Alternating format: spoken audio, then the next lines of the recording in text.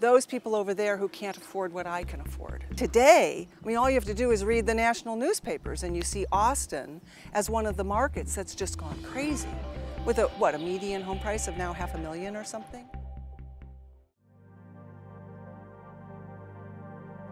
When I was invited to help design the affordable plan for the Mueller Foundation, for the Catellus and Muller development with the city and Catellus, I was really excited because at the time I was working at NeighborWorks American, we were actually doing a series of seminars and symposiums about mixed income housing.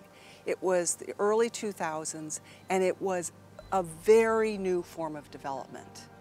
And the decades of American development had been, you put the $150,000 homes here, you put the $250,000 homes here, right? It was income segregated. And that's the way the housing finance system worked. The old ways of developing mixed use and mixed income, you know, if you drive through old neighborhoods, things are kind of more jumbled up. That was gone in American development. If you create a society where you've segregated people by income, people don't get to know each other. People don't just interact with each other. People start thinking of people as others. Those people over there who can't afford what I can afford. Or those people over there who are so rich and are so different from me. But when folks are all living in an integrated way like they do here, folks are just neighbors.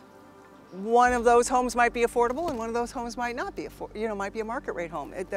They're literally next door to each other. It's a really wide range of people. There's families, there's seniors, retired folks, there's some singles and couples without kids.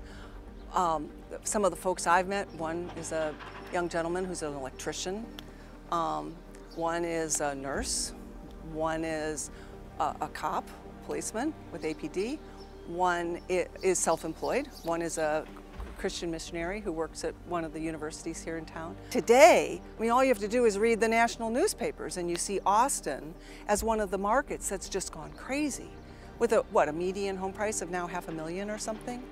Meanwhile, there are thousands of Austin households, you know, working and middle-class households, going to work every day with a stable income and good credit score and who want to buy a home. There is no way you get homes built in Austin today for $200,000, which is kind of the middle price range of an affordable home here. So market rate homes are currently ranging from, say, $400,000, $450,000 up to $1 million. And so those folks are, you know, in professional careers with technology, doctors, attorneys, architects, a lot of empty nesters, you know, folks who have downsized into Mueller, had a home to sell, and, you know, a pretty good retirement income have also made the move into Mueller. We started with a program that had been experimented with around the country called Shared Appreciation. And with time, we've now settled into a program where the home owners of the affordable homes agree to a 2% annual appreciation. Affordable buyers, this is sort of a slightly different product than traditional home ownership. Traditional home ownership couldn't create a $200,000 home here in Mueller. So with all the mechanisms that we have to put to it, the resources and the builder's agreement to do this, we end up getting a $200,000 home. So then the buyer agrees to a covenant that it requires, that allows them 2% appreciation a year, and the Mueller Foundation maintains a right of first refusal. So we come in when they're ready to sell, we exercise our right of first refusal, and we line up the next affordable buyer, and we go to closing. I'm so passionate about this program for really 3 reasons. First of all, working class, middle class Americans should be able to buy homes. Secondly, it makes it possible for Mueller to make that opportunity available for future home buyers.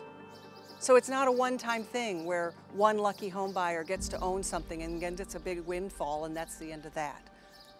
And the third is, it demonstrates how this kind of development, this kind of mixed income development is in fact possible and works over time, because it's only right that America create housing that ranges from 200,000 on up, you know, that has this range of affordability, and this has proven that you can do that at scale and not just little projects here and there.